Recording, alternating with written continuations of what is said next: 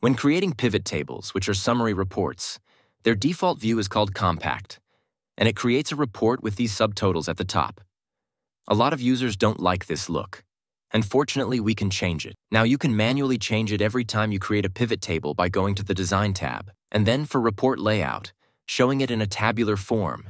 We can even insert blanks after each section here, which gives it a nicer look. But instead of doing that manually every time, we can actually change this in Excel options. Under Data here, we have this Make Changes to the Default Layout of Pivot Tables, and we'll click Edit Default Layout. And this takes us into this window where we can change the subtotal settings. We can do this in a tabular format. We can even insert blank lines. But we can also hit Pivot Table Options. And this will jump us into the Pivot Table Options window, which has over 30 different settings for pivot tables. So if you frequently go into this menu to change some of these options, you can do this here. We'll go ahead and hit OK. We've made some of those changes.